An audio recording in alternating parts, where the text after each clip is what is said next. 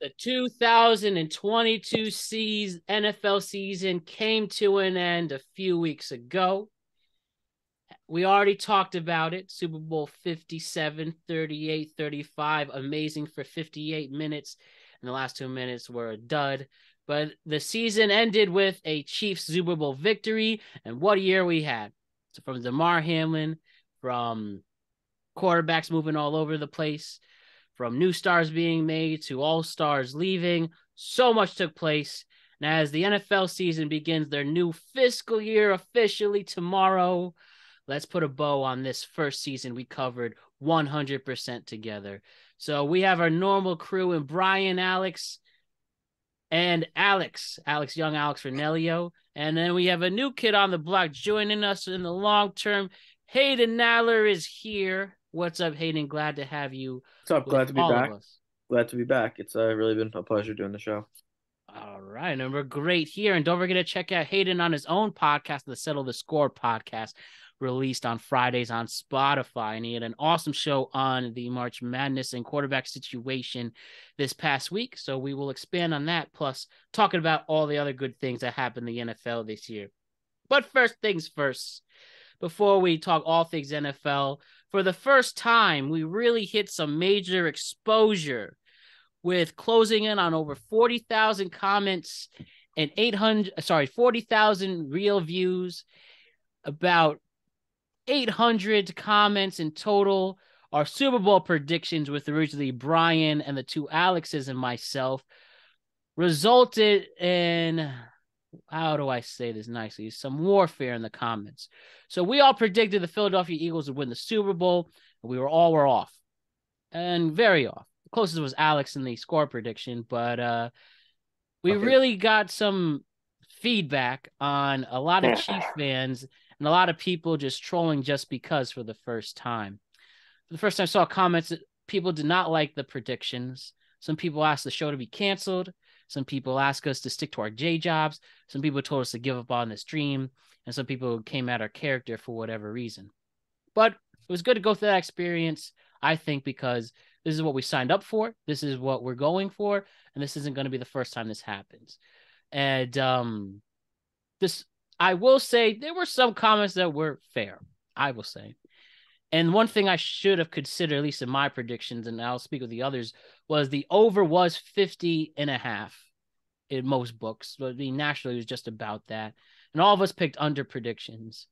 And,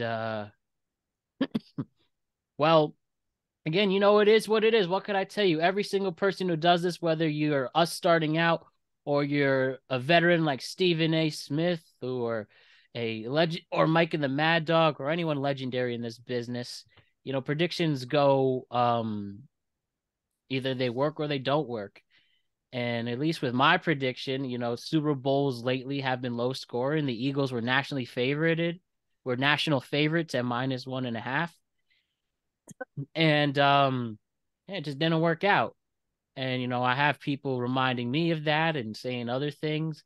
And that's the one thing I will take. I should have considered maybe the score a little more, but I mean the big thing, not a lot of us didn't see Patrick Mahomes with his alleged ankle injury. We didn't see him pulling it off with this defense that was compared to some of the greatest defenses of all time. And then they didn't even get one sack in the game. It just, for this script people say that it didn't go according to it.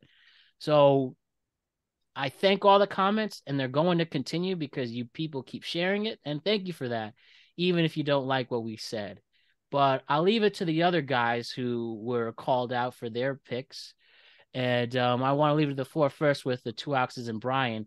How do you feel for the first time getting real major exposure on one video, and even if your take wasn't the correct one or prediction?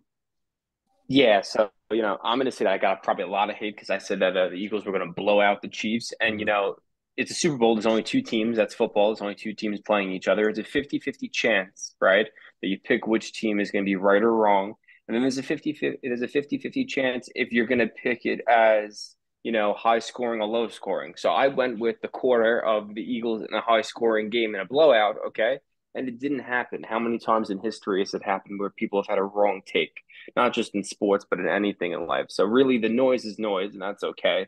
I'll stick to my opinions and my beliefs when the defense was at the time, based on the wins and how they played this season, at a record-setting pace.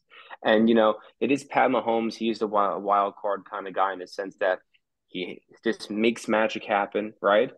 But if you look at the Eagles on the offensive side, Jalen Hurts played a fantastic game and basically almost won the game for his team, willed himself, right? If they had more time on the clock, we might be celebrating an Eagles win. Yeah, It that was a wasn't not, pointed out. I think most of us picked. Well, you picked Hassan Reddick as the MVP, but the yeah, other but I three of us mentioned the picked door. MVP. But yeah, Yeah, and then I mentioned as a dark horse MVP of Jalen Hurts, and so it happens. You don't have a good take, but the noise of cancel the podcast, bunch of bums, blah blah blah, X, Y, and Z, and the fake threats. Like, listen, you got all those comments. They'd be all crying if they lost that game for the Chiefs. So I love the exposure. I can't wait to make more takes, and I'm excited for next season. excellent, Hey, excellent. what? Everybody's got big fucking balls behind a keyboard. I'll tell you what. If here's the way I see it, it's like, yeah, we may have been wrong about our projection with like the score and whatnot, but like it comes down to possessions. Either you convert on possessions or you don't. And I thought that the game kind of played out kind of like I thought was going to. It's just that these teams cash in more than they didn't. But I say, keep bringing the love, like keep bringing the hate. It's gonna have, it's gonna feed the algorithm. No matter what, benefit regardless.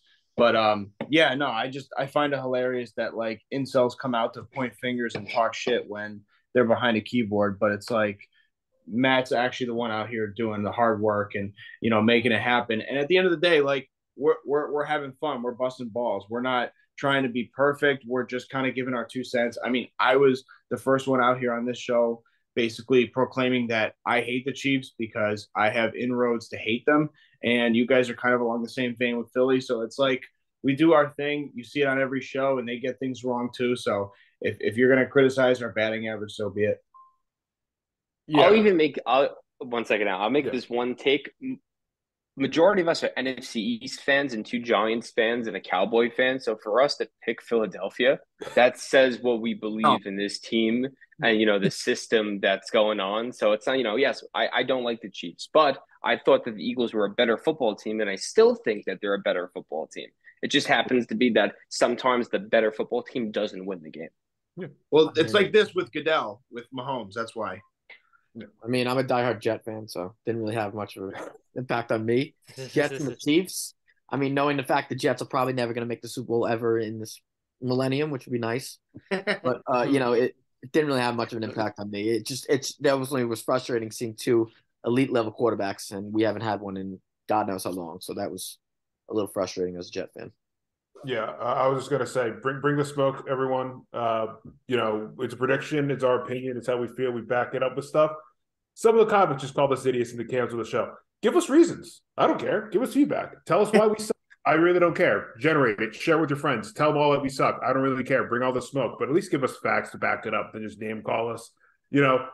Like Bryan just said, there's 2 Giants fans, a Raiders fan, a Cowboys fan. We all picked our mortal enemy other than Alex, he hates the Chiefs, so that's given. But we all picked the team that we all hate, at least me, Matt, and Bryan. And we all picked that, and we made a mistake. It happens. It's a prediction. It's our opinion. We all brought it up. Facts is the reason why. I was the closest on the score. I said it was going to be a shootout, and I wanted that, and it ended up being the case. I was close. I think I was only a point or 2 off or something like that. I got it almost a lock. I just picked the wrong team. But it's cool to see interaction and all that. We all engage that, share that with your friends, talk about it, talk with us, ask us questions. We'll respond. Just if you're gonna dive in and attack us, at least back it up with some facts. We'll laugh about it. We love it. We find it funny. But at the end of the day, the people who are positive to us will be positive to you. If you're negative to us, we'll be negative to you. But again, bring the smoke. We don't care. This is all our opinions. This is how we feel, and we're gonna continue to do it no matter what. It's a lot easier to knock over a 16-year-old when he's not behind a keyboard. Good boy. Well, yeah, and like I said, that's all we're gonna give for the trolls on this platform. We're not gonna do this probably ever again. First and last time, as I mentioned at the top of the show, and to these guys, it's just I think it's just a milestone for this show for the first real exposure and semi-viral video like that. And it's only going to continue us more, and the motivation is higher. And we're ready for all opinions, and we're going to keep it going. And the show's not going to get canceled. So Congrats. let's keep it going, and let's start this next chapter for all of us. And glad to have Hayden join too. So now let's reflect on the end of the year with a few stories that are taking place right here, right now. Alex Young just dropped in this chat that there is allegedly a report. Actually, I'll let Alex give the official report since he read it. Alex Young, what's going on with Dan Snyder at the moment? So I just got a report a little while we were talking about trolls, while we were having that conversation. Report just came out. This is a couple different people, but it looks like the NFL owners are going to move towards a vote to remove Dan Snyder as the owner of the Commanders if he doesn't sell the franchise. Mm-hmm. Then it looks like it's going to most likely take place relatively soon, because, Snyder, as we all know, has not been the best of owners. The owners seem to be now fed up with everything and all of his demands. So it looks like if he doesn't sell the team, they will try to boot him out. Yeah, and there were reports about him looking for an asking price at about $6 to $6.5 million, which includes the possibility or the likelihood of a new stadium being built. And there were rumors that one of the favorites in buying the team is the Amazon founder, Jeff Bezos, who allegedly has had a little rivalry with Dan Snyder as he owns the Washington Post, and they obviously haven't been kind and have reported stories against Snyder. And there have been reports that one of the reasons why he's asking for so much for that franchise is because he specifically doesn't want to sell to Jeff Bezos, who was at one point literally the richest man of the world, obviously a top 5 regardless. And this seems to be of no surprise that the owners themselves might have to literally kick him out. So do you guys think that's going to be the case, or do you think Dan Snyder will cave and either sell to Bezos or some other wealthy billionaire owner? Because clearly this is the move now. We are selling them to individual people, individual billionaires, no matter what the franchise is, whether you're Matt Ishbia who just bought the Suns in the NBA, or this situation right here. I know the Trailblazers are about to be up for sale, but that's the case. We are selling them to big, bad billionaires. And is Dan Snyder going to be the next one there, or they're going to give him the boot? I'll give my take. I don't think he's going to forcibly sell. These owners have a lot of pride. When you own an organization as large as the Washington Redskins that's worth $6 or $7 billion, you want to hold on to that as long as possible. I think there's a sense of pride there. No matter what you do, even with in the NBA with the Clippers, even you saw Donald Sterling, they literally forcibly removed him. He didn't sell on his own. I think a lot of these owners are set in their ways. They really don't care who they offend, or they don't really care what fans or just the overall population thinks of them. And I think he's gonna have to be forcibly removed. I do not think he's gonna sell on his own. Even though he said they're looking to sell the team, I think it would take an offer that's gonna really blow his socks off. Like I would say he's got to get 7 or 8 billion for the team. I think he's gonna want to absolutely. I think someone's gonna have to overpay. They're gonna. Yeah, Hayden, I completely agree with you on that one. I think they're gonna have to forcibly remove him, and if they do forcibly remove him, I think it's a good step in the right direction for the NFL and the actual owners, because the thing about the NFL and all of these associations, professional sports associations in the United States, is that they're not really governed or controlled and mandated by anything in the United States, which is good. We like private enterprise and stuff like that, but at the same time, though, it could be an old man's club, and they could do whatever the fuck they want. So, having this, consensus that this guy is having a bad look for the NFL and we want him out, actually shows the power of the owners, and it shows that they can actually make good on their promises and actually make change for once in a while and listen to the fans, listen to the people.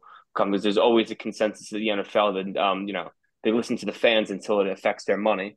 So having this actually happen now is a step in the right direction, I see. So I hope he gets forcibly removed. I think he will get forcibly removed, because I don't think he's ever going to leave, and I think it's going to take about 25% more of the asking price for him to actually get it sold. Yeah, I agree. I'm like reading, kind of scrolling through some of these reports, and it's like the request that Snyder has if he sells the team is like crazy. Like he's asking to be indemnified against future legal like action and costs if he does sell the team. And that's what's pissing off the owners because they already know he's in like lawsuit after lawsuit. So they're like, we're not going to clear that. So it is, like Bryan said, definitely a step in the right direction. That they're usually, the owners kind of stick together and protect one another. But now it's kind of great to see that they're just done with this guy who's done nothing but terrible things. He's really been an owner of a marquee franchise. I think if the writing's on the wall that he will get voted out, I think that might change his demands of trying to sell the team. But yeah, I think someone's going to have to give him an asking price and like over what $6 billion would be insane. He's going to have to get 7 or 8. Yeah, I think he's having a 7 or 8, and I think the only person to do that is Bezos. And Bezos, we all were talking about him. I brought it up. Snyder's not really letting him bid on the team. They're looking at a couple other owners to see if they get bids from them. But yeah, I think it's going to take a crazy amount over ask price to get this guy out. But it's not. I hope all the owners force him to remove him. They don't have to take any legal action removing him and getting out of this league because I think the NFL is definitely be in a better spot without Daniel Snyder, and that's not even being Giants bias. I think that's just being an NFL fan. Yeah, he's as stubborn as it gets. I'm kind of torn because it's like if we're just going on the merits of like him and how he runs his organization and like what his past experience has been, like I'm totally with you guys. Like I have no problem with him being removed. I just don't like a fascistic kind of precedent set where we're just kind of doing a trial by fire against the league. I kind of look at all these franchises and these organizations as they're bought and sold. I kind of look at them as like states' rights versus like federal rights. And I don't really like see like really the purpose and, meaning of just kind of, forcing guys out just because of their track record. I think that a better solution, in a free market sense would just be to have some ultimatum where it's like he has to sell or he has to have like a peaceful transfer of power. Because I think that there's probably plenty of guys that would do good for the league that would be hired within internally that he could kind of transfer over a couple of years' time, a slow transition of power and responsibility and ownership where he could still get his asking, but they can kind of meet him in the middle. I know it's probably, pie in the sky. These guys have a ton of ego, and a ton of pride, like you guys all mentioned, but it just, I just don't like really the precedent set that we're going to just start ousting owners, as a trial by fire. I mean, Yeah, I'll make this one comment quick. So like the way I think about it, just thought of it came to my mind right now. Like, so he probably is going to put a hard up fight against not selling the team. How about this? When other countries don't do what we like to do, what do? We throw tariffs on them, right? We try to isolate them, make it difficult. He doesn't say again. We blow up their pipelines. Yeah, blow up their pipeline. We wreck shit, right? So this is the way I think about it. Very, very, very simple. Ready? He doesn't sell the team in 1 month. He loses a second round pick. He doesn't do it in 2 months. He loses a first round pick the following year. He loses it in 3. He gets his cap space cut in half. You keep on hurting the team and the fan base until they force him out. It's that simple. It's like a regime, and you go get rid of power. It's that simple because this guy's not going to leave. And he's going to pick and choose who he wants to sell to. And there's only so many people that could offer that much money unless you combine people into a conglomerate. Yeah, and to get that many people is very difficult. You have to agree with everyone on the same image and likeness. My first idea came to mind. He doesn't have enough money yet like LeBron, but Kevin Durant's from Washington. If he could be on that, a group of people to get the Commanders, that'd be cool. But they're might have to, affect the team and the fan base to get him out with some draft getting rid of some draft compensation or slashing his cap space. I don't know this. You think they'll do like a Green Bay model where they just have like a board of directors? Stockholders. I don't think they would. I don't think they would. I think it's all about the billionaire owners now. I don't even think groups are going to be a thing moving forward. Like I really think these owners are just worth billions that they could just buy it as a major investment for themselves. I don't know who the other candidates possibly are. I don't know if they're mentioned here. I had it in front of in this article. It's looking like Philadelphia 76ers owner Josh Harris, Houston Rockets owner Tillman Fertitta, and then Jeff Bezos. Those were the two names other than Jeff Bezos. So the 76ers owner and the Rockets owner. You also got to remember that they're probably not also borrowing this fully in cash. Like it's not. They might No, be like yeah, it's like a no, house, like a mortgage or yeah. something like that, loan from a bank. It's like Yeah. this is like they just need to have the good faith that they can make this money eventually. Which if you get Well, that if collateral down, you could just make it a loan for probably like 2-3 seasons to pay back your loan. Yeah, if you get if you get Washington, you get a marquee franchise though, so that's like a key thing. And like Matt said, you might get a new stadium involved. Whoever Yeah, buys FedEx this Field thing needs is to be going to upgraded. be Set for life. they're going to be set in a few years. Yeah, it's gonna be like the Mets with with Cohen. It's going to take a little while, but he's spending the money now for his long term investment. The next billionaire owner that owns the Commanders team is going to spend the money so that a couple years down the line they'll be making that and then some. I think the case study to be made, comparing how the Redskins, handle this transition of power in the next few years is going to be like looking at Carolina, because Carolina's got a $1 billion, and it seems like he may be swinging and missing in the short term, but it seems like he's really really willing to take risks. So he's trying. As well as the Broncos' new Right, owner, yeah. the Waltons, who just Yeah, bought yeah, him yeah. this That fall. too. But Isn't it nice? I would feel bad if Tony Gonzalez had to call Redskins games, because then it's just like, damn, dude, you stole my ex-wife and now I got to call games for you. Fuck you, Bezos. Is that I didn't know that was the case. Oh, sucks to suck. Anyways, moving on. We will definitely see Dan. I'm pretty sure Dan Snyder will be no more very soon, one way or the other. So let's talk about something everyone loves to talk about as we head into a draft: the quarterback situation. Plenty of teams looking. There's obviously, we're going to start this with one name, and his name is Aaron Rodgers, because he's literally setting the market for the quarterbacks right now. At the time of this recording, he was in the darkness retreat, was there for 3 days instead of 4. And we await if he's going to make his announcement on Pat McAfee on Tuesday. They were off this past week. I don't think it's been confirmed if he's coming on or not, but let's say there's a good chance that he's coming on. When Aaron Rodgers joins Pat McAfee, is he going to say, I'm going to stay with the Green Bay Packers, or I like a trade here or wherever? I think Aaron Rodgers is going to stay in Green Bay. That's just personally what I think. I do not necessarily know if he can handle the New York media with his eccentric personality. I don't necessarily know about that. I don't think he would actually do I feel well like in the the Jets media. need a little bit more of a mobile quarterback, and Aaron Rodgers is a pure pocket passer. Their O-line hasn't held up, so I don't necessarily know if it would be a great fit for New York. Obviously, his production, he won the MVP in 2021 and 2020, so he has the production. He's won a Super Bowl. But that being said, even with those teams in Green Bay, they never really had that much postseason success outside of a couple of NFC Championship games. They never got back to the Lombardi since 2010. So he definitely has something to prove. And I don't necessarily know if the Jets or another team are necessarily a team that's going to give it to him. I feel like he's comfortable in Green Bay.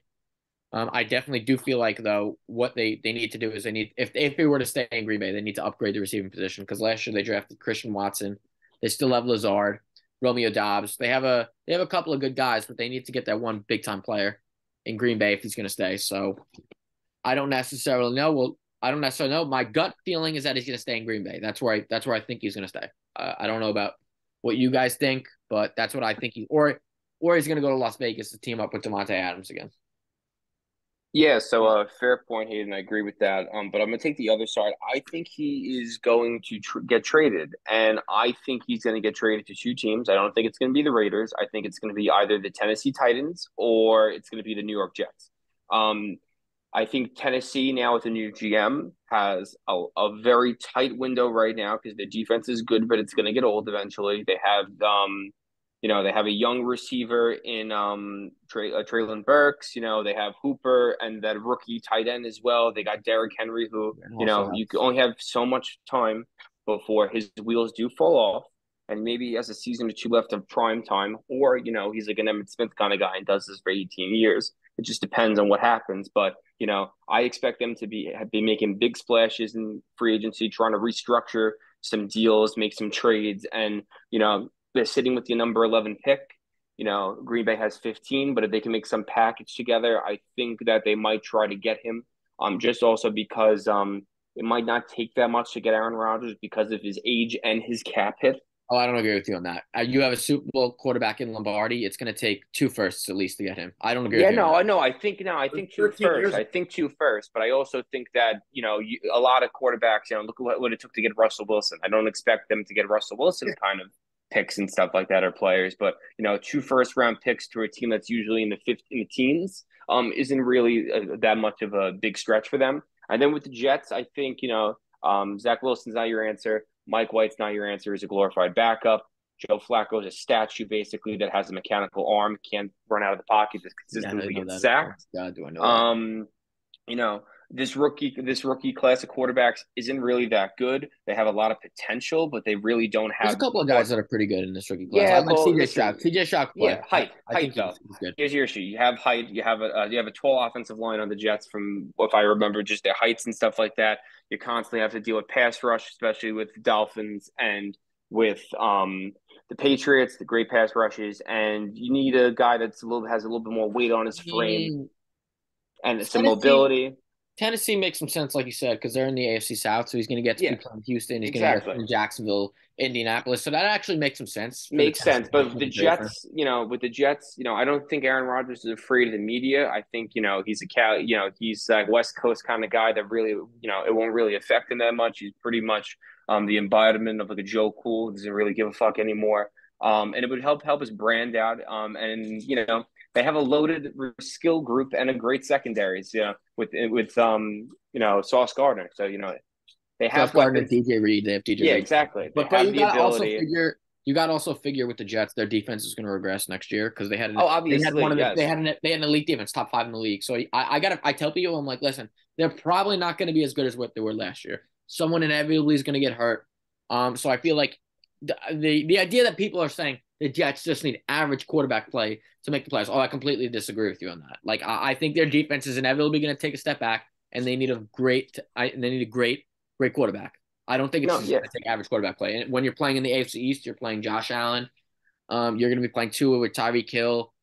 You got to figure Mac Jones is going to be a little bit better under Bill O'Brien as the OC. Yeah. I don't feel like it's going to take average quarterback. And you're also playing in the loaded AFC where the discrepancy between the quarterbacks and the AFC is like the AFC is here in terms of quarterbacks. NFC is here. You're competing versus. Yep. Like, I don't know what Aaron Rodgers is going to want to compete against Patrick Mahomes, Joe Burrow, Josh Allen, Justin Herbert, just to name a few. Even if Lamar, if he stays in the AFC, like the quarterback discrepancy between the Trevor Lawrence too. The quarterback discrepancy in the AFC is completely different than the quarterback discrepancy in the NFC. I think he may want to stay in the NFC. I don't necessarily know if he wants to go against all those guys in the AFC personally. I think that's why he's going to stay in the NFC. I mean, I've too because personally / professionally, I hate Aaron Rodgers, but like I would gladly accept him on my team because we don't have a quarterback. So it's like, and his relationship with Devontae, like that, there's no deniability there. Like, but I just see him and his personality, his demeanor. I don't see him leaving Green Bay. I think he kind of does this dog and pony show of just floating these feelers to see what his market asking price is every offseason. And he kind of paints Green Bay into a corner where they kind of acquiesce to his needs in the offseason. And, that can only take you so far. So I think it's just going to be a matter of judgment whether or not Green Bay weighs the risk tolerance, whether they want to let him walk or do a package deal, because they're probably thinking, we take for granted like what Green Bay's power and authority is to call the shots here. But I think that the onus is on them to figure out what they want to do with Aaron versus what Aaron wants to do and where he wants to go. I agree that the best football decision for him is probably to stay in Green Bay. But if you're going to go to the AFC, I would probably go to Miami just with the pieces and the coach and situation available.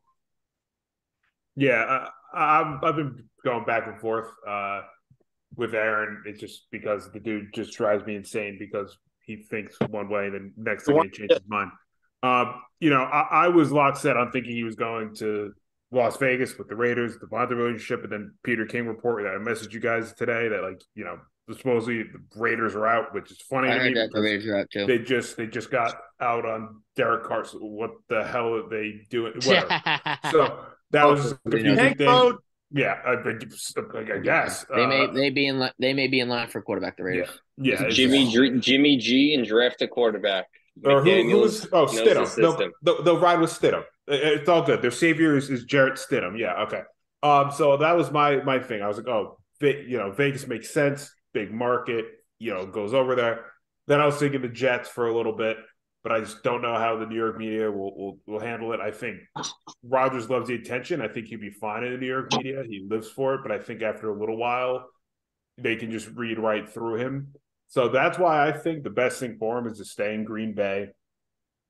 And then finally, I know we feel like a broken record, but he really needs to sit down and be like, you need to listen on what this team needs. Like, we need to go X, Well, they Y, need Z to upgrade here. at the receiving position. Yeah, exactly. And I feel they, like they really need to upgrade. I mean, their offensive line's still pretty good with Bakhtari. Yeah. They have a pretty like they have a decent core all around to work with. But it's just like every year where we're all like, the Packers need this.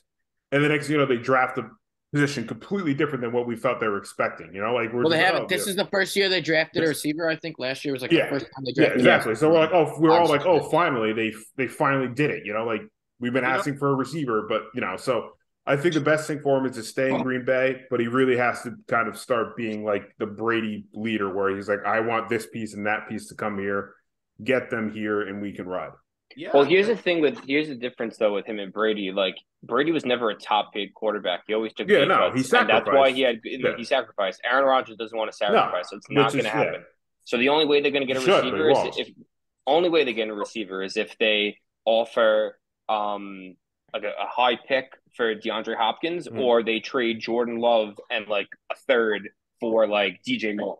So from Carolina. So it's like, that's the only way they're going to get a top kind of receiver that isn't drafted, because they refuse to, help him out in any way, shape, or form.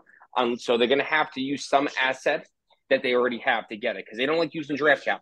But I'm kind of sick of that narrative, though, because it's like they had the 1 seed a few years ago. He had home field advantage. He still shit the bed against San Fran. It's like, he was terrible. Yeah. They lost 13-10. How many keep building in excuses for first round exits? This guy won a Super Bowl 13 years ago. It's like at a certain point, he's just too selfish, or he just shits the bed. And it's like, and actually, just to quickly switch gears, the one team that no one's really brought up yet that may be an interesting wrinkle in this in terms of the NFC is, what if he goes to New Orleans? That's what I was thinking too. Well, New Orleans maybe go McCarr. That's what I hear too. They got a defense. They have receivers. Dennis Allen is a young guy. I think he could really coach, but I think that's a really interesting situation that we haven't mentioned yet. Yeah, I like that too. I'm hearing Derek Carr could go to New Orleans. That's what I'm hearing personally. They're very high in Carr. New Orleans Saints. With all the conflicting reports with Aaron Rodgers himself, and I think he'd be fine in the New York media, and he would just troll because he plays the media like a fiddle, whether they realize it or not. And if he comes on Pat this week, I don't think he will. He doesn't seem like he'll announce just because they're out of spite. He'll say, I'm still thinking, even though we are awaiting the official tampering season begins now. He'll go on a 3-month darkness retreat for all of free agency, so we have no idea what's going on. Yeah, but at the end of the day, I think he will remember that he has $60,000 waiting for him for one more year. And even if, quote unquote, Green Bay is tired of him, he'll just keep collecting that cash and then just go into the sunset. But I think they'll obviously start him over Jordan Love. I mean, duh. Yeah. And remember, Green Bay was just a win away from making the playoffs again. And not saying much. Yeah. Well, the NFC was a little crappy in the end of the year. But in the end of the day, Aaron Rodgers is Aaron Rodgers. I don't think one thing that he says is true. We don't know what's going on in his head. Nope. And nobody does. I think we have to remember that coming into this. But at the end of the day, go to where the money is. And your team was going in the right direction towards the end of this season. You can only add on from there. So we can't get any worse than it has been. So we'll see if Aaron Rodgers goes there. But continuing with the quarterback discussion here, and the Jets, I saw Carson Wentz was released. Just watch them pick him up. Please, God, tried no. to convince. God help us. Try to convince the Jets franchise themselves, the one who picked Adam Gase when you could have picked Mike McCarthy in there. and they try to convince that this was the right decision after he was embarrassed out of Miami. And thanks for the hire of Joe Douglas, another great move. He's been phenomenal. The team hasn't made the playoffs in 5 years, but So. And we know how you feel on that, Hayden. God, don't even get me started. Oh my God, I mean, it's for another day. The frustration that goes. I can't even deal with it anymore. With the Jets themselves, all first awaiting this decision on Rodgers, and then Derek Carr, and the story has been going on. I told you they're going to wind up with Ryan Tannehill. That's what I told you. They're going to fall. They're going to miss on Carr. They're going to miss on Rodgers, and they're probably going to get Ryan Tannehill. That's what's probably going to happen. I think Tannehill or Wentz is the case, and Wentz will just be as a joke. I'll shoot someone if it. Please no Wentz. I will literally I will be in screaming if they get Carson Wentz. And the one thing to account is that the Jets probably they still want Zach Wilson to see what he does. Well, they want to develop him for the next. They didn't do it right with him. They played him too early. He needed to be developing for 2 or 3 years under a guy, and then see maybe he can resurrect his career with the Jets or somewhere else. But he wasn't ready to play. And that's where he didn't play anyone at BYU. When they were at BYU, the best team he played was Coastal Carolina that one time. They played no one. They went 12-1. They played no one in that COVID shortened season. So it was hard to really evaluate him. And that's where the Aaron Rodgers makes the most fundamental sense, but we know that that's likely not going to be the case. So why are you going to have a good relationship with Carr for the long term? Unless you we're not adding a second quarterback in play, so look for the Jets. I'm serious. Look for the Jets to be in there's a lot of teams looking at Hendon Hooker. That's who they should look at in the 3rd or 4th round. They can probably get him at a good price. Let's say the guy turns into a superstar and they have a competition with him and he somehow wins like Russell Wilson did with the Seattle Seahawks in 2012. They were with Flynn that one year and then Russell Wilson won the competition. Look for the Jets to draft the quarterback in the 3rd or 4th round and really see if they can develop him. They haven't done it in the past, but that being said, if you got to keep trying with quarterbacks. You can't not draft a quarterback. Every team needs a quarterback. Anyone could say that you can never have too many quarterbacks. Look at the San Francisco 49ers.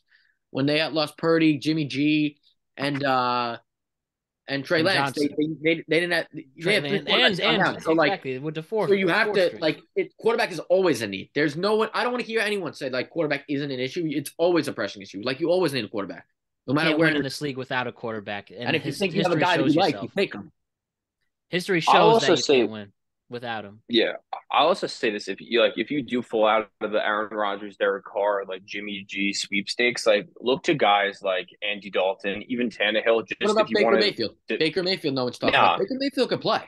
Look what he did in LA. He could, but he's not the answer. He's not the guy right now. Matt Ryan's still available. He brings a lot of moxie for New York that I feel like people wouldn't. He does. He does bring a lot of moxie. He would definitely re-energize the team a little bit.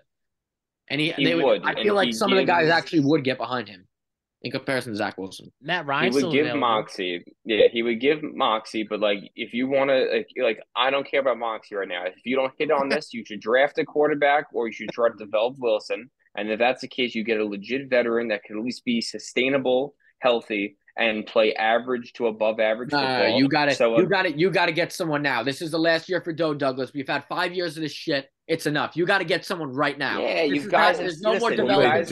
You guys have said it every single year. You've said it every single year, and it hasn't happened. If they miss the playoffs this year, if they go 6-11 this year, he is gone without a question. He's coaching. 100%. This is his contract year. He's got to get an MVP guy right now. There's no more developing.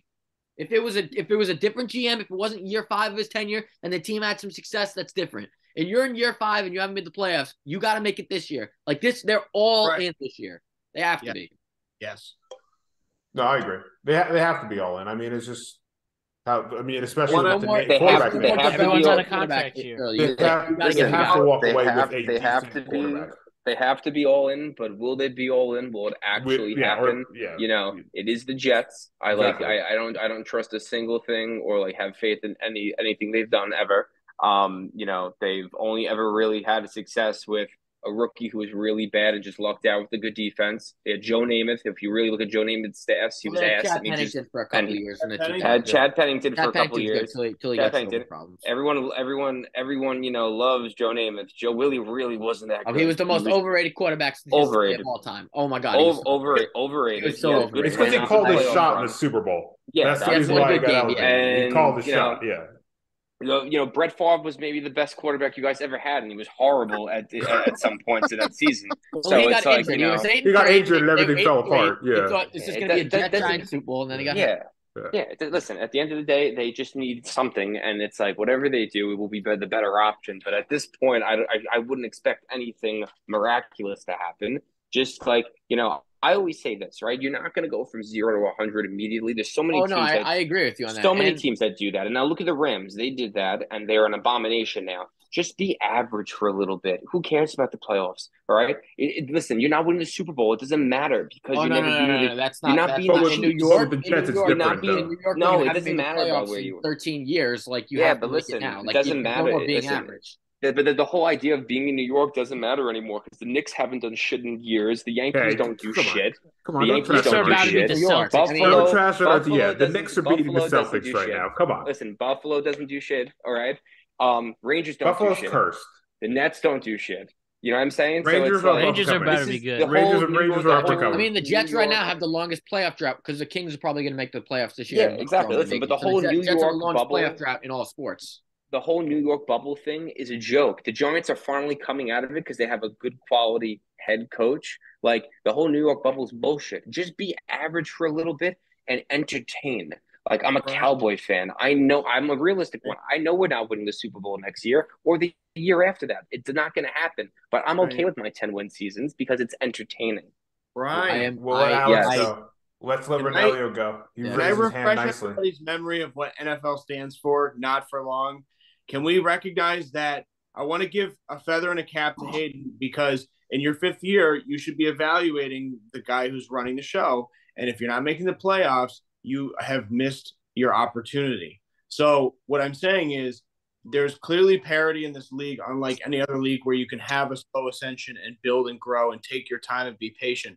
But with the NFL, it's purposely designed and set up where you're supposed to go 3 wins, 7 wins, playoffs immediately. Yep. And exactly. Every team goes through that process, whether it's luck or if it's sheer strategy and planning. So I hate to disagree and agree with Hayden, but it's like this team is due to at least have a playoff berth at the very minimum. Yeah, at the very least. Like you draft the offensive and defensive rookie there, you got to make the playoffs. Like there's no next year. Like this is the year. It has to be. I know.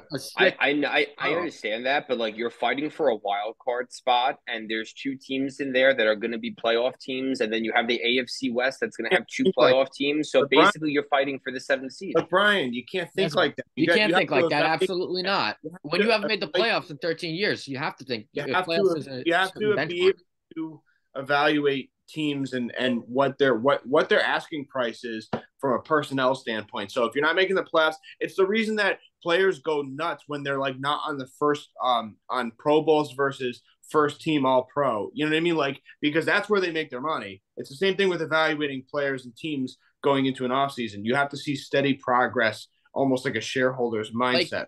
Like, all this stuff about progress with the Jets and all the great picks they made, it hasn't translated on the field. Like you could say all you want, but like if the wins aren't coming, who cares? Like I don't care about you drafting the offensive player of the year. Like you won 7 games last year. That's the most wins you had in your tenure.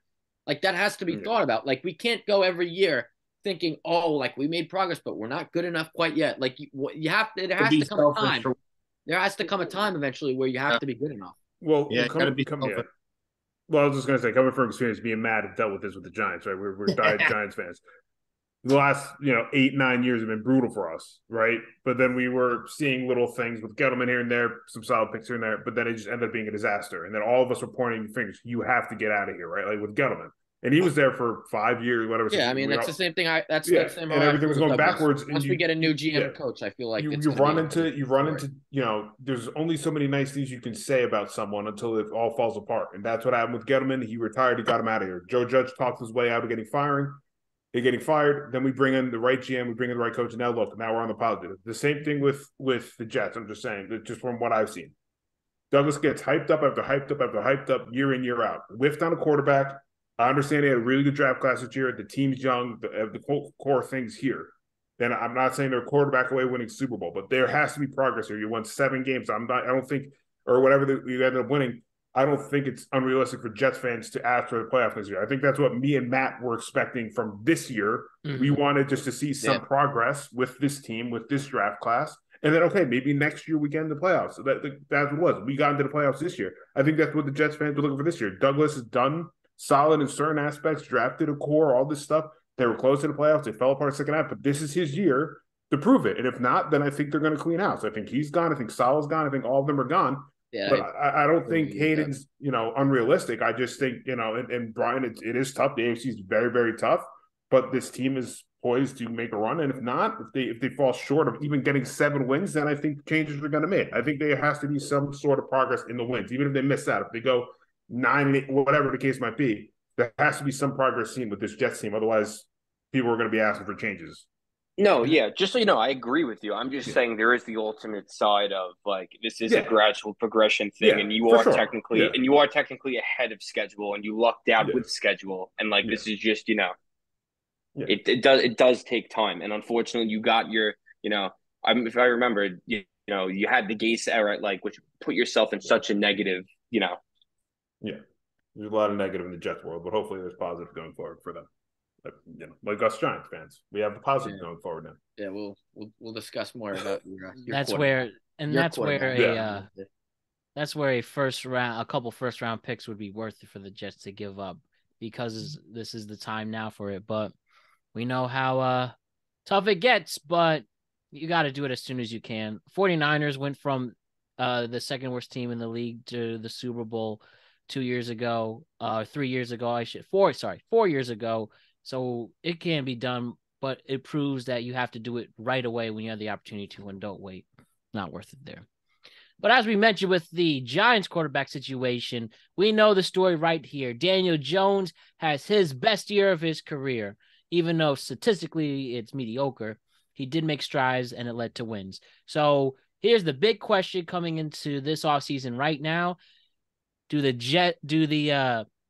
Giants pay the salary demands that have been allegedly reported, where Daniel Jones is asking for $45 million a year, or do they? I'm gonna get into this because I have to get into this one here. All right, I mean, and wait, just one thing, and the other option is franchise tagging him for the single season, get around between 30 to 33 million a year, and then try to bounce that off and try to even it out with the rest of the salary cap. And remember, Saquon Barkley looks like he is going into free agency. The Giants offered him a contract, which he allegedly declined. There's all these things they have to consider while the team is ahead of schedule. My one thing to say before you go, Hayden, when it comes to, I personally think the Giants should tag him, give him one more quote unquote prove it year, since they didn't extend his 5th-year option. I think that's the way they should go. But I wouldn't be upset if they paid him $45 million a year, because that is the market value of starting quarterbacks right now who have made success to earn a second contract. If Kyler Murray can get paid $44 million a year, not make the playoffs the year last year, he made the playoffs for one season and he lost that playoff game. Why can't Daniel Jones be worth the same thing? And he's won a playoff game as well. That's the one comparison I will go on from there. Does he deserve the $45 million a year? I say yes, because of the market value set by starting quarterbacks in this league who have earned the spot to at least make it to another contract. And that money is based off us pouring our hearts and souls in the NFL. We can't get mad at these players' salaries because we go into their product every single week. It's not our money. It's not affecting us. So I think if the Giants were to hit those demands and pay him that much money, I personally wouldn't have a problem with it because, again, of the market value set by those quarterbacks. I guess I'll get into the Daniel Jones a little bit. I personally think paying him $45 million a year, I think you'd have to be on crack to pay him that much money. And I'll tell you a little bit why. His career year is 3,200 yards, 15 touchdowns, 5 picks, and 700 yards rushing. That means he accounted for about 3,900 total yards in a career year. Like, that was the best year of his career. I mean, I understand, like, he did a lot with a little. I agree with that. And I also think you have to also look at the quarterback comparisons in the AFC versus the NFC, where Daniel Jones would be about the second or third best quarterback in the NFC right now, because there's really no one that I can honestly say is definitively better besides Jalen Hurts than Daniel Jones. So much better. But that being said, also, like, you got to look at him in comparison to, like, Derek Carr, other guys in the market. He doesn't have one quality where I could say, boy, he's, like, amazing at this. He doesn't have the arm strength. He doesn't have, like, an insanely great arm. He's pretty accurate. He's not, like, accuracy like Drew Brees. He doesn't have the huge passing statistics. I mean, if you're looking at Derek Carr has thrown for 4,000 yards in 4 of the past 5 seasons. He has a 91.8 passer rating. Lamar Jackson has the 4th best winning percentage of all time. He has an MVP when he's looking at a trade deal. Jimmy Garoppolo has a 40-17 record and has played in the Super Bowl. Like, what are you telling me that Daniel Jones does so great that he warrants that type of money? And, like, Geno Smith also. Like, Geno Smith, I looked at the market valuation for Geno Smith. The average salary right now that he's in line for was $39.3 million per year. I looked at it in terms of it was a salary and market valuation tap. So I do not believe Daniel Jones is worth $45 million. $35 million, I'm with it. I think he's worth in anywhere from the $35 million to the $40 million range. He is worth getting back in another year or two, because that being said, the NFC right now is in quarterback purgatory. You don't necessarily have the quarterbacks in the AFC like Trevor Lawrence, Joe Burrow, Trevor Lawrence, Mahomes, Burrow, Justin Herbert. If Lamar stays in there, like, there's just the discrepancy between quarterbacks, and Josh Allen too. The discrepancy in quarterbacks between the AFC and the NFC. He would be like the 7th or 8th best quarterback in the AFC, whereas he is in the NFC right now, which, you know, he's competing to be the 2nd or 3rd best quarterback in the NFC right now, because I don't feel like Dak Prescott or Kirk Cousins or Jared Goff, any of those guys are so much better than Daniel Jones.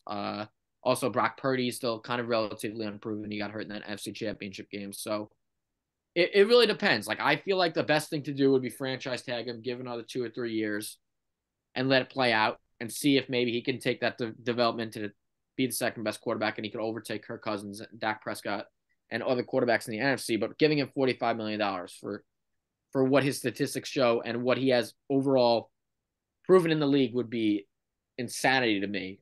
I'll let other people give the floor, but that's just my take on Daniel Jones.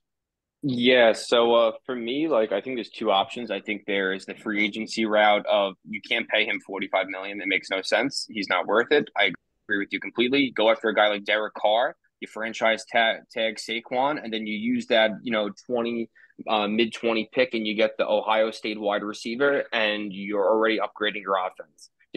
I don't see Daniel Jones as a premier guy. I think he had a good season because of the system that he was in, and he relied on a good Saquon running season.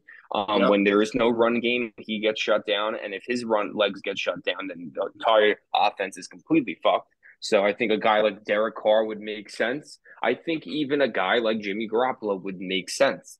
I also think there's option 2 is this is Daboll's team. He wants a quarterback that he drafted. I think they might look to move up in the draft and draft a quarterback. Maybe draft and then get a guy like an Andy Dalton who could just be a bridge guy for them. And, because they were ahead of schedule in the playoffs. And I think that average quarterback play will get them into the playoffs again this season just because of how weak the NFC is. So I don't think Daniel Jones is the answer unless you get him on a franchise tag or a short-term deal that is not that much money. Because in my eyes, he's a $25 million quarterback.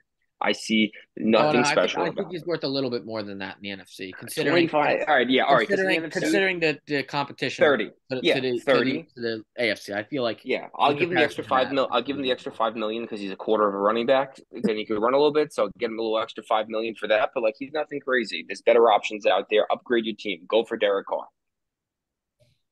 Yeah, as a Giants fan, I would love to have him back, but when I saw the report of $45 million, I almost lost my damn mind. And I don't know for sure if there's certain things coming out because he changed agencies, and was that a leak from the agency to make him look bad?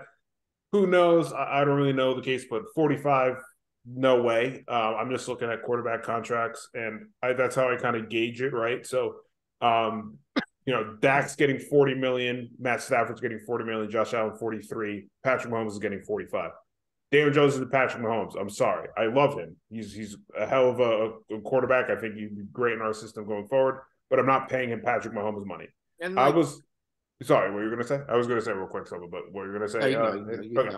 I was just going to say, like, for me, looking at the quarterback contracts real quick, like, I see Kirk Cousins at 35 million, Jared Goff at 33. Like, I think you look at Dak, and then, like, you go kind of below there, and I think Daniel's kind of below that. I think he's Kirk Cousins money or Jared Goff money, anywhere between, like, 33 to 35 if you can get him lower at 32, but there's no way I'm paying 45 million for Daniel Jones. Like I said, I love him, but his stats don't back it up. He's not on Mahomes. I feel more comfortable if we give him 32 or whatever, or even 35 on a short-term deal. Yeah, or franchise. If you can't do anything franchise having for the year and have him prove it again, go for it. But if you're going to give him a short-term extension, I think the max I feel comfortable with is going 32. He's not a $45 million quarterback. I would much rather, like Bryan said, go after Derek Carr, go after Jimmy Garoppolo, somehow keep Saquon and go from there and stuff like that. Like if Jones wants 45 million, good luck. I don't think anyone's going to give him 45 million. I don't think any team's going to give him 45 million. He doesn't command. Go ahead. Too, with like Daniel Jones too, like I have to admit, like I'm saying this as like a football guy, like he is very, very good as like a leadership guy. Like I love his leadership and like his intangibles there. Like I actually love Daniel Jones personally, like the toughness. Like everything about him in terms of like the non-football stuff, like the intangibles, everything else, I actually feel like is pretty great. Like he's a great leader and everything. But that being said, like there comes a point where you have to be great at one type of thing. Yeah. You have to be great at something to really warrant the type of. I was gonna say, is his leadership worth $10 million more? No. No. The thing is, like, I just can't see from a logistical standpoint, from a money standpoint. I don't see how he even has leverage to claim anything beyond 2 franchise tags. Like the Giants have the full upper hand here because they recognize and understand that Daboll is the infrastructure moving forward. He's the guy who's going to set the table. And if anything, like we've all alluded to, and I've said a couple times during this season, is that he wants his guy, whether it's 2 years from now or it's a year from now, he's going to get his guy. And that's just going to be the end of it. So I think that all the bidding and purchasing powers in the Giants' possession. I think that Daniel Jones is frankly lucky to have another season to prove himself because he had a great 3/4 of a season and they were able to string off a win against the Vikings. Like, yeah, okay, great, and like he put the played all those games too, didn't get hurt. Yeah, didn't get hurt. Yeah, and they were fortunate with the schedule they had too. So I don't see the purchasing power that he may think he commands. I think a lot of this is just kind of, posturing, on behalf of himself and his new agency. I just think that this is kind of the normal kind of expectation with quarterbacks and their ego going forward. You're going to see a lot of this across the league. And 45 is just kind of a lofty proposition because, of course, anybody with 2 brain cells rubs together knows that he's not Pat Mahomes at a minimum. So I just wonder how this agency, Athletes First, is going to show how good they are. I mean, they got the Deshaun Watson contract settled after the disturbing allegations against him. There must be something to this. They got Aaron Rodgers his contract. This is a very good agency. But with Watson, people forget some of the stuff he did on the field. Obviously, we all know what he did. He was like arguably a top 10 quarterback when he played. Top five. Top five. If at bad time, like I would say, top 5. Yeah, and the Browns were desperate to give him, despite the allegations all against him. Yeah. And that's just how some good agency because they valued him as a top 5 quarterback. I don't think anyone in the league, and I'm sorry, like I said, I love Daniel. I don't think anyone in the league is valuing Daniel Jones as a top 5 or top 10 quarterback. That's what I agree. He 15, you could say maybe this year, just what he did. And like I said, he completely changed my opinion on him. But like I said, just because he had one great season of 15 touchdowns and almost 1,000 yards rushing, it's not $45 million. It was more the team won, not exactly more. Exactly. If you don't throw 3,500 passing yards in today's NFL, I'm sorry, but you're not a quarterback. You're a glorified H-back who knows how to do play action. Yeah. You're Derrick Henry. You know who you are. You're Don Terry Poe on a diet. That's who you are. Okay. I don't want to hear it. I don't want to hear it about, oh, he's good. He's a top 15. He threw 3,200 passing yards and he didn't have 1,000 rushing yards. That's the only time when that's okay. 15 touchdowns, too. That's the only 15 touchdowns. compare They're that always to- I'm Yeah. sorry. That's like Like Geno It's like Smith. Evan Ingram effect, where every commentator, they're like, "Oh, look at Evan Ingram. Look, he's going to be Yeah. a top 5 tight end in the league. He's unbelievable." When he was on the Here's- Giants, everyone's like, "Do you not Like, see the same like player on the even- here's my like, hot take. Let me be quick. Here's my hot take. Ready? A guy like Brian Dable took a nutcase wild card in Josh Allen and tamed him and made him into a good quarterback, and now he's starting to unravel. I can't believe I'm going to say this.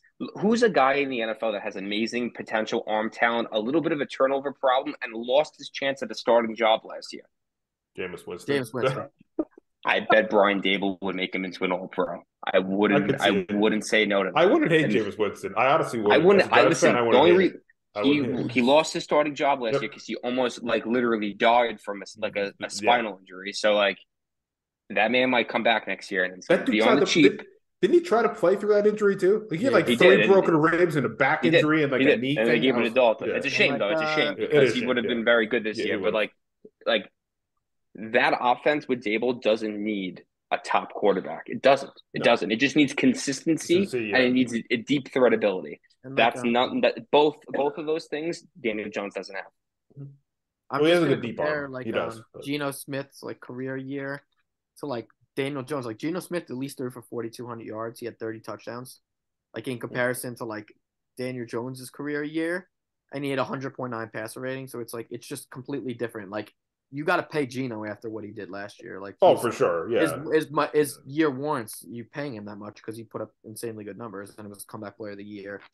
And he Which had, I he also don't rushed agree for with that award. 366 yards. So in total he had about 4,640 yards in terms of total yards. In comparison to Daniel Jones, he had about 700 total yards more, which is I love Geno, but we gotta stop the comeback player of the year award being for a player who was a dud for a few years and then having a great season. I love Geno. Starter was 2014, comeback player of the year should always be someone who overcome an injury. That's just my opinion. And I'm not talking about Bryan Robinson got shot, had a season. Nick Gates leg almost amputated, wasn't even a nominee for the Giants. I love Geno's story. Yeah, it definitely should have been Brian. But either should be Robinson or Nick Gates. Both two players. One, Brian Robinson almost died, and Nick Gates, who almost got his leg amputated, should have both been in the standings for comeback player of the year. They weren't. McCaffrey, you could say the same for Christian McCaffrey because he. It's just. I think it should be an injury specific award. That's just a random tangent because I know Geno won comeback player of the year and everyone's looking at him and it's a great story. But we need to get that award back for players who have overcome a traumatic event and or a serious injury, not because you were a dud for 3 years and then finally turned it around for the Seahawks. As much as I love Geno and as much as a great story it is, that's just my little side rant there on Geno. But he does deserve to get paid. I want him to get paid. He definitely deserves it. For the remaining teams who need a quarterback left, before we just actually reflect on the next year in the quote-unquote wrap-up portion of this wrap-up show, whether you are the Saints, the Colts, Ravens potentially, Raiders potentially, Dallas Cowboys, Houston, Commanders are going with Sam Howell and the Tampa Bay Buccaneers are going with Trask, but they're going to be looking for quarterbacks as well. Carolina too, if they don't stick with Darnold. Which team do you want to see? Which team out of all the teams we just mentioned, who is going to be able to pull off having a brand new quarterback? Sorry, let me restate that. Which team is going to have their franchise quarterback next season, and who is that quarterback going to be out of all the ones we mentioned? Does that include rookies? I think it's going to be Frank Reich's Carolina Panthers. And I think that they're poised. They have an all-star coaching staff right now. The defense is young. They have weapons on the offense. If they're able to sign back Deontay Foreman, who if he only had 30% of the snaps in the first half of the season and then 70% of the snaps in the later half of the season. If he matched 70% in the beginning of the season, he would have averaged 1,800 rushing yards this season instead of 914. They literally did the analytics on that and would have blown out, the number one rushing leader this year. So he's a key to that. I think they're going to trade up, and I think they're going to go after like a CJ Stroud or a Bryce Young. And with Reich, I think it could work. Or they go wild card and they get an Anthony Richardson and they keep low in their pick and they make it work like a Cam Newton kind of player. For me, the team that I think is going to be in the market for a quarterback, and I feel like will ultimately get their franchise guy, not these stopgap guys, is going to be Indianapolis Colts. I think the Colts are going to go draft a guy like Will Levis or one of those quarterbacks in the top, or they're going to try to trade for CJ Stroud. And we're going to see the Colts get their franchise guy in the draft this year. And you think that they're going to be the ones to trade with Chicago? They're going to be the ones to do it. Either them or Tennessee are going to be the two teams. I think Houston is going to actually move up to 1 because they're afraid of anyone else that's going to leapfrog them. And I think they're going to get their guy. I mean, they're probably going to at the end, they're going to get the lesser of two people. Well, not lesser of two great quarterback decisions, either between Bryce Young and CJ Stroud. Me personally, just from seeing him, I'm saying CJ Stroud is the best quarterback in this class. I think anyone that drafts him is landing their franchise guy. I think Houston hopefully will land him. But if Chicago moves down, I think the Colts are going to jump up. I wouldn't be surprised if Seattle even jumps up or Las Vegas. But I think whoever lands CJ Stroud, and like I said, I think it'll be Houston somehow. If they either sit or they move up to get him, I think they'll have their franchise guy. I was huge on CJ Stroud even throughout this year, but then once I saw him play Georgia in the playoff, I was completely sold on him, and no one's talking about him. I mean, they're hyping him up, but not to the level I think people are. I think people think Bryce Young is the clear-cut guy. I think it's going to be CJ Stroud. So I think any team that lands CJ Stroud is going to have their franchise guy. I would look out for this guy in the later, like the third or fourth round. It's supposed to be going to be really good. Two guys I think that you guys should take a look at. Clayton Tune from the University of Houston. Mm-hmm. He's been unbelievable for the University of Houston, put up big numbers. He's a quarterback in the later rounds, and him and Hendon Hooker are the two guys where I feel like people should look at those guys who could be franchise guys. Hendon Hooker probably should have won the Heisman last year had he not got hurt. Yeah. So those are two guys later in the draft that I feel like could be like potential stars in the draft, like a Dak Prescott or Andy Dalton, where they were drafted in like the third or fourth round and could become franchise guys. So if we're just talking like the conversation to grade like the franchises that are actually going to acquire their guy to take him over the top, whether it's the draft or in trade, I would say that the two that I'm looking at, honestly, are the Jets and New Orleans. And the reason being is because I feel like New Orleans is basically playing with house money. The division's wide open. There's no competition there besides Carolina, but I don't think Carolina has the brains in the organization yet to really make that correct move. I still think they're kind of just shooting from the hip. I think that New Orleans, whether they get Carr or they get Aaron, or I mean, hell, if they even move up, if they have to, I think that they're in the catbird seat right now in that division. And I think that the AFC East, I mean, while it's highly competitive, I still think that keeping up with the Joneses is kind of the trademark for Joe Douglas to especially make the playoffs this year. So I think that they're going to land Carr. And I think that those are probably the two moves that are really going to shake up most of the league this year. Who do you think the Falcons are going to take? Because I feel like the Falcons are one of the teams where like no one really kind of knows what they're going to do with Desmond Ridder. Like nobody really knows their quarterback situation right now. Definitely not Marcus Mariota. I mean, they're good ones. I mean, no, Mariota's gone. He like quit on the team. He quit on the team. He's gone. Yeah, they could be in the market for a guy like Anthony Richardson or one of those guys where they could maybe sneak up and take like a Levis or one of those quarterbacks. Like they could be in the market for them. I would not be shocked if they took a quarterback in this draft. I mean, they're 8. I could see them making a move. They even go up to 1 potentially with the Bears. I mean, they'll have to give up a good amount. But if they don't believe Ridder, they may potentially try and trade for Lamar. I have heard that rumor too. I could see Lamar. I could also see like with that pick going after an Anthony Richardson. I could also see them, trying to just, bring back Matt Ryan for a 1-year veteran deal just as a leadership standpoint and develop Riddler a little more because I really don't think he developed under Mariota. I don't think Mariota helped him out and was a little selfish, and then he completely gave up. Yeah, I mean, I'm looking at reports right now, and it says they're very happy with Desmond Ridder and his development, so they probably could. They could go with him next year, but I think they'll go get a stopgap. You can't ask a quarterback from Cincinnati to do well in his first year. It's hard. Yeah, I agree. Sorry, Alex. I was going to say, I think they need to bring, if the Falcons are going to do anything, I think if they bring in like a veteran that might not push Ritter out, but if they have him, but like the veterans that we know that help quarterbacks, their fellow teammates, that's what Ritter needs going forward. That's what I think. The reason I mentioned the Giants in free agency is because I don't think that they have the same. I see them in the exact same vein as Atlanta, but like Atlanta being a year behind the Giants. I believe that much in Arthur Smith. I see him in the similar vein as like Dable in terms of being able to galvanize and lead an organization. And I feel that if there's something that he's going to resort back to, is like what he was familiar with in Tennessee. I think that he's going to go back to resorting to a pocket guy, and if that means Ritter resembles that, then he's just going to develop that. For sure. Like I feel like what you were talking about Andy Dalton. I feel like Andy Dalton would be a good spot in Tampa too, because they also want to develop Kyle Trask.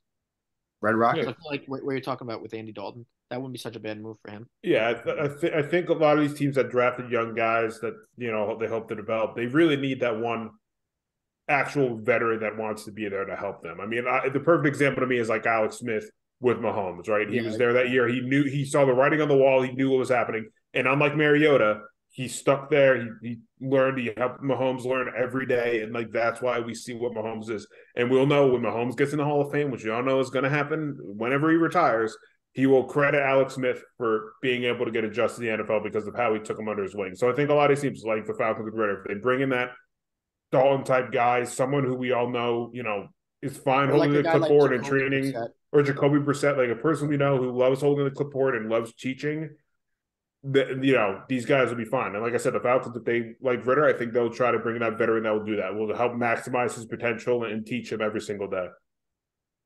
Mm-hmm.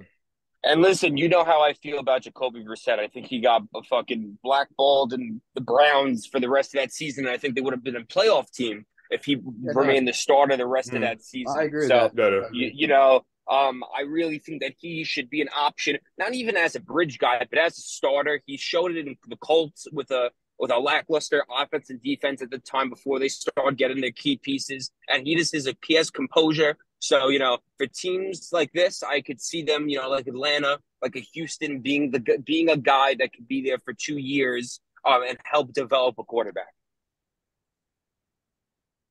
All right. Good stuff, gentlemen, on this one. So let's talk about the season as a whole really quick and truly wrap up the season we just witnessed. I'm just going to ask a simple question. I just want you all, and we'll let the conversation flow from there. Tell me your favorite and least favorite part of this season as a whole. And one thing I will admit is the Damar Hamlin situation, I think, should be everybody's least favorite part of this season. And luckily that's over. Luckily Damar Hamlin is alive and well and recovering.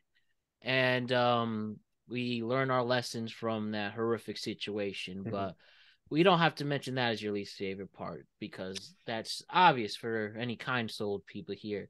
But tell me about your least favorite and favorite part of the season. And for me, obviously, seeing the Giants go to the playoffs this year and win a playoff game against the Minnesota Vikings on the road. Literally that one Sunday in the second Sunday in January. Well, that game was played on Saturday. No, it was played Sunday. Sorry. The Saturday was the Eagles game. So on that second Sunday in January, everything was just all right in the world. Truly lived in the moment.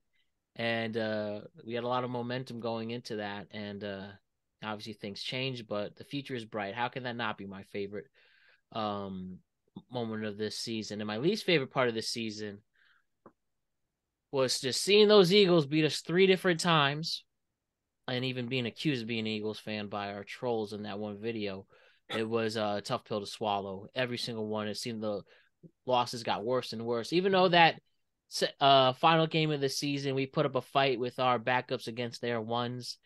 But and they did cover that day. and ultimately Giants related for me. But hopefully we can at least get at least one win against the Eagles next year on our way to a deeper playoff run. Those are some great highs and lows right there, Matt. For me, I think my low and what I'm least happy about is the regression in Dak Prescott after paying him and seeing him come back and fight through that injury. It looks though to see that it might just be a combination of a lackluster offensive scheme and Kellen Moore and some aging players on the offense, and losing Amari Cooper. Yeah, losing Amari Cooper to trade, which is the biggest mistake we made the entire season.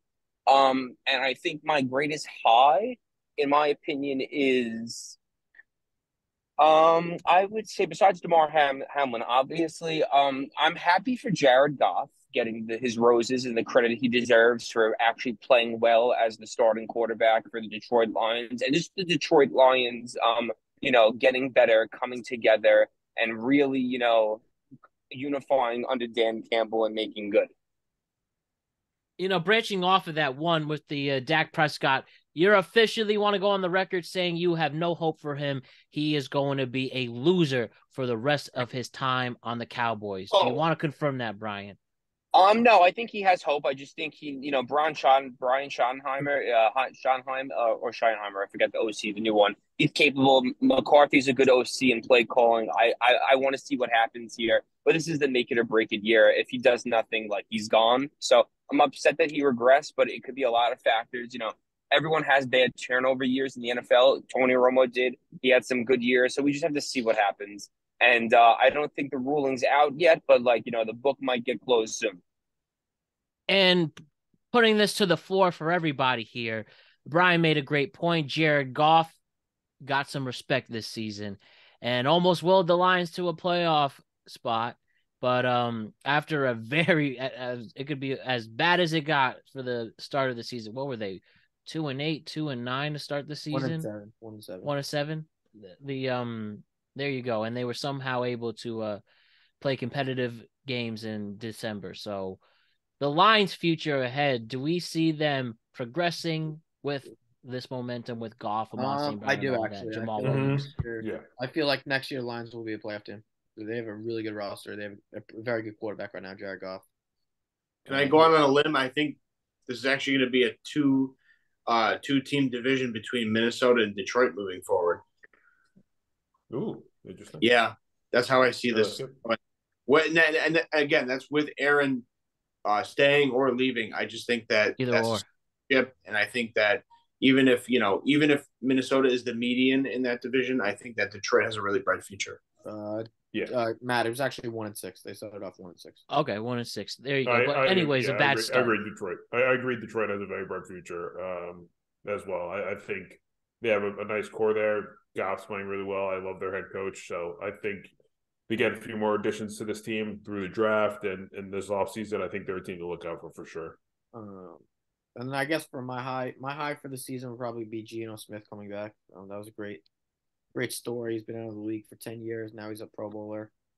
My least favorite part of the season obviously would be the Jets collapsing, and I was unfortunately at the Jets-Patriots game in Foxborough when they couldn't go touchdown, and I was ready to jump off a building. So that was the worst game, probably the worst game I've ever been to in my entire life. And I say every game is the worst after the Jets because I say that that was actually the worst. I can't remember a game that bad in my life. Trying to think. My high is like Matt, same thing here. Giants getting back in the playoffs, being at a lot of games this year. Finally rewarding to actually stay in the stands and watch Giants football. So that was my high. And then also with the Giants playoff win, it was a good week for me because I'm pretty sure Georgia won the week prior, and then that was all on a high on that. And then the Giants, go on. Which I'm wearing my Georgia. I need to get their back to back. This is the 2021 shirt. Yeah, I'm trying to think. Least favorite moment. It's kind of a cluster, I guess, of things, but just officiating, I guess, as a whole has been a lot of my least favorite moments this year. I think there was, especially when it comes to roughing the passer calls. I'm going to say the least favorite moment is the egregious that call on John Franklin Myers. Yeah, versus the Patriots. It's just Yeah, I'm gonna say least favorite moment, egregious roughing the passer call. That's how I'm gonna simplify all this. There was so many game-changing, awful roughing the passer calls this season compared to years prior. I don't know why, but like Hayden said, the Jets game cost them that game. There's other things down the line. We all agreed like certain things with roughing the passer or holding or things like that. There was just a lot of crazy calls where you see replay or I'll see on Twitter and like, did the refs get this right? And it'll be some little simple toss down of a quarterback and they threw a flag for roughing the passer. It's just there's something terrible. Falcons got screwed this year. I also didn't necessarily like the Falcons got screwed on the Tom Brady got sacked and he just like brought him down nicely and like I don't know what he did. Brady even ended up kicking him or something, and then they threw a flag on the guy who sacked him. It was just a mess this year. So that was probably my least favorite moments. Whereas we were supposed to get excited for sacks, I felt there was a lot of times this year where we'd have to wait 3 or 4 seconds after the sack happened to make sure that there wasn't a roughing the passer call this year. So, like I said, favorite moment, Giants playoff run, their playoff win. It was amazing. I had so much fun watching the Giants season. Least favorite moment, egregious roughing the passer calls. I'll keep it short and sweet. Highlight of the year for me, because you guys know how I feel. Josh Jacobs with not only all pro, but breaking every goddamn Raider record ever made besides, even usurping Bo Jackson. So shout out to him. I thought he played his ass off, even injured for the second half of the season. And low point of the year, it's a 20-way tie between every call that McDaniels has made on third down and fourth. Probably about a 25-way tie. So, yeah. Jeez. What did you guys get the most out of this season? What? What did you get the most out of this season as a whole? What did you learn? What did you learn that the refs are hopeless or might never give up on my team because anything can happen? Tom Brady is human. What did you get the most out of this season? I got the most is that you really need a quarterback. Like you can never have too many quarterbacks. That's what I learned really this year. I learned not to make too many unrealistic parlays. I think that was my learn this year. Or try to keep the legs short. Like I was going never for bet like on the 5, Jets. 6 legs here. I need to trim it down because like I was looking at my statistics and I usually get like 4 out of 5 right. So I'm like, why didn't I just do a 4 leg and I would have been in the money? But then I had to go for the one extra one. So yeah. So if you gamble, be smart about it. That was a big lesson for me. And just don't. I think another lesson for me is just don't get too frustrated while being a fan. Like Giants are definitely a lot of frustrating moments, but it was nice to just calm down and be like, okay, we still have a shot. It's not all over yet. I wasn't miserable come Thanksgiving. I was actually excited for the season. So don't take things too seriously when it comes to your team. I learned that.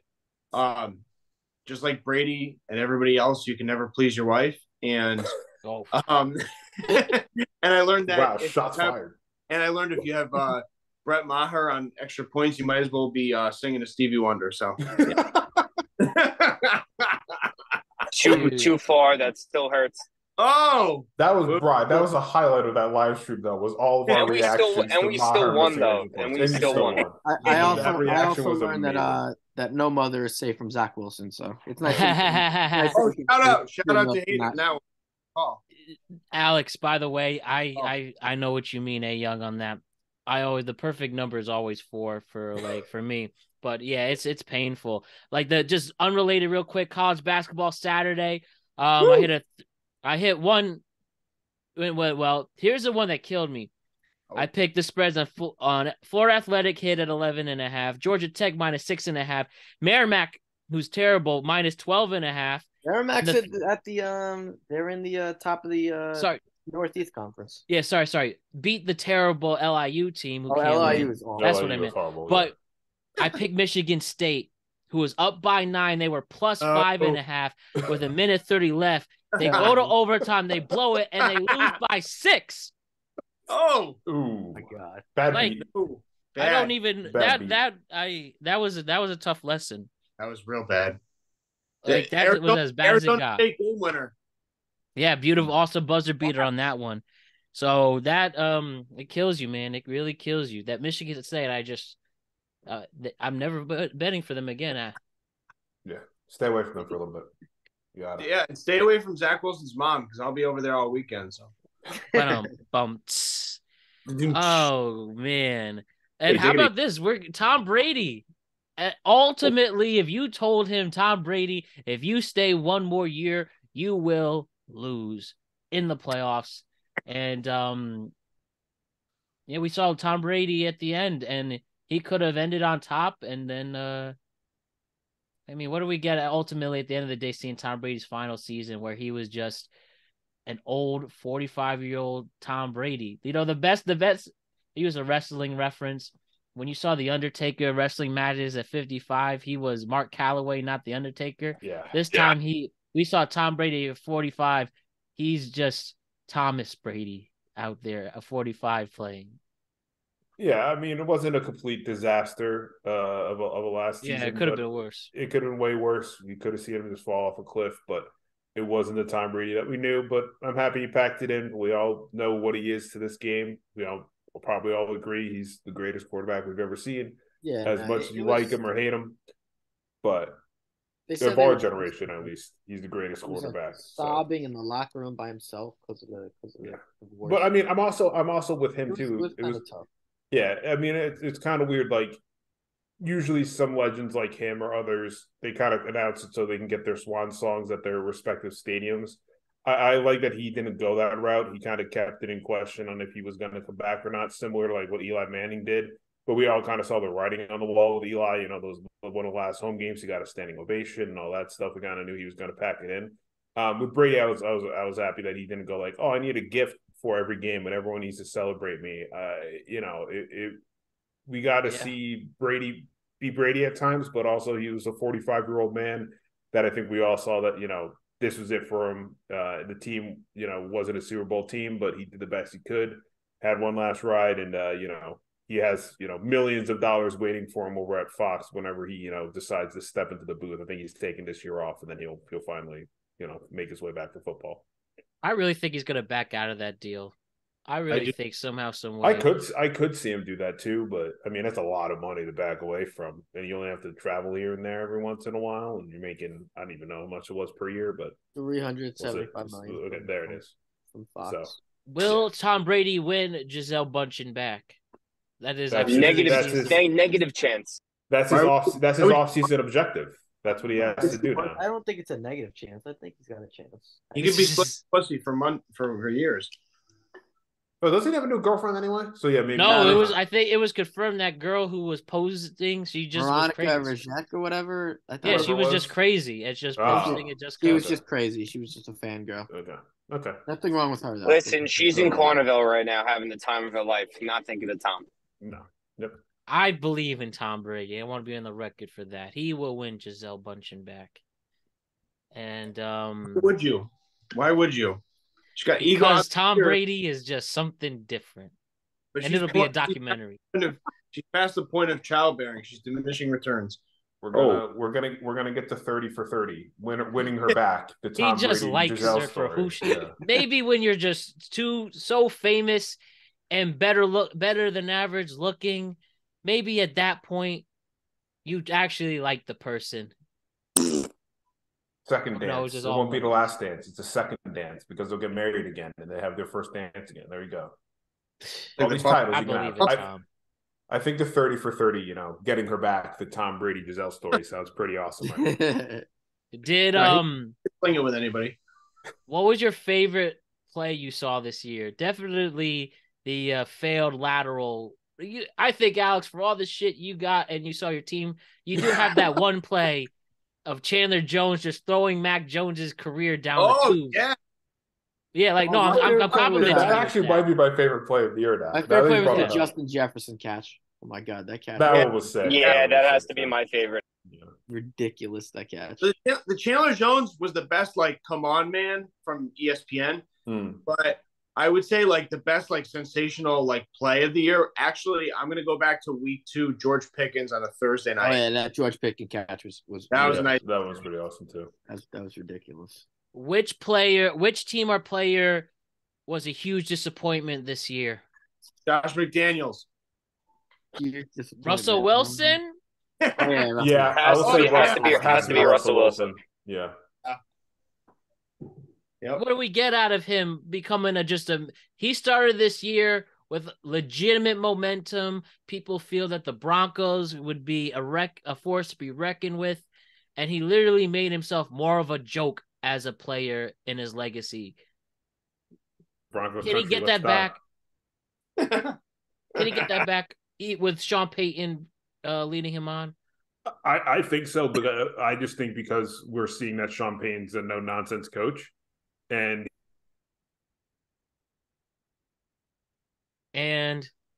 Oh, looks like we lost this Alex year? The LA Chargers. The fact they couldn't win a playoff game with Justin Herbert.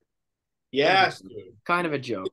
Yeah, that's what I was gonna say. Actually, I was despite making the playoffs, I feel like the Chargers should have had a much better season. Yeah, you have Justin Herbert is like one of the most elite quarterbacks in the league, and that's the best you could do. Chargers are a major disappointment, but that's also on brand for the Chargers. I was calling for Brandon Staley's job last year when he totally dropped the ball in the last week. So loser. And how about just the Rams becoming a big joke themselves? Sean McVay staying, even with the new staff. They put in all that money to get the Super Bowl. They got the Super Bowl. They got the Super Bowl. I think we kind of all saw the writing on the wall that it was either going to be really good or backfire, and it was really good. They got the Super Bowl, but now it's backfiring because they went all in, and this is the cost of going all in today's NFL. There you go. It's almost like going out all night partying, like just taking like Coke and Adderall and like drinking all night. It's like you have to come down the next day and you have nothing in the tank. It's like, guys, I'm done. I can't. Yeah. So it's just like Yes, we all agree to this. That Super Bowl roster was it had an expiration date very early. Yeah. Like it was built on sand from the beginning. But even in the same breath, though, I still think that there's tremendous blue chip assets that they can actually deal and divvy that if they wanted to work their way back up, they could still reclaim that West. It looks like they're going to start that process by trading Jalen Ramsey and get assets back. So we'll maybe see them back to prominence by getting much needed assets back. Yeah. And you think it was worth it for the Rams to do? I think clearly yes, because of how hard it is. You got a Super Bowl. A ring is a ring. I agree with that. Was worth it. Definitely. And rings last forever. That was the first Super Bowl for the LA franchise, correct? For the LA Rams, not the for the LA Rams. Not the yes. St. Louis. St. Louis won in '99 when they beat Tennessee, but that was for LA. Wasn't that their first title? That is, yes. That was LA. That was the LA Rams' first title, correct? Yeah. I'm pretty sure. I'll look right now.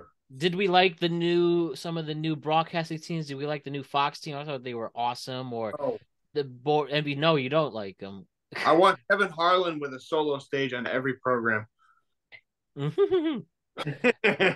do too. I love me some Harlan, but we can't have him on every broadcast. We'll get sick of him. Never. Like I said, the best thing he ever said, I can't repeat because it will offend some people. But, I think Romo really regressed this year, though. Am I wrong? Yeah, a lot of people saying that, but I actually a lot. It happens when you're discontinued from playing and you don't know the play calls and stuff like that, or the type of scheme that's going on in the league. It's very common for that to happen, and he's going to have to really, hit the books and study. He got lazy. Yeah, supposedly CBS had to have a meeting with him allegedly about I guess the commentary he was giving, because before he was giving a lot of insight and like breakdown, and then this year for some reason he was just like all hopped up on quarterbacks and being enamored by quarterbacks this year. So I don't know why it was such a drastic change between like being an actual good like color commentator and analyst to just being like, Patrick Mahomes is amazing. Look at this throw. Like he was just like, where's the insight there? We all know this, Tony. If we need a most improved commentator for the year, shout out to Greg Olson. Yeah, that's why he can't go anywhere. Iron Eagle's my guy. Just give him every award. He'll probably Jim Nantz is probably gone after his contract. He should just go up, be the next one. Should. I would love more Iron Eagle. I think he's fantastic. Eagle and Romo. Why not? All right. Well, I mean, if I was Jim Nantz, I would just pivot into just doing March Madness because he killed it. Like I remember he He did the North Carolina Villanova game when they had the game winner, and he killed it in that game. He's amazing in college Yes, basketball. he Always he's has. really good And at college. golf. He always has been. Yeah. And golf, yep, and golf. Yeah, and golf. Let me All jump right. in some golf. Definitely. Well, guys, I think we can put a wrap on the 2022 NFL season. The combine starts this week, which starts our pursuit for the 2023 season. And yeah, let's start that road to Super Bowl 58 right now in Las Vegas, Nevada. And hopefully at least one of our teams is there. So it'll be a lot of fun. But that's it. We have AYoung, Alex Cornelia, Bryan McKeon, and Hayden Nadler. We will be checking in sporadically throughout the off season, and we could do some other shows throughout as well. And then before you know it, we will be previewing officially the 2023 season. Let's get it. Sounds All good. right. Sounds good. Thank you for a great guys. opportunity. Thank you. Hey, let's keep it going. Congratulations, guys, and we will see you really soon.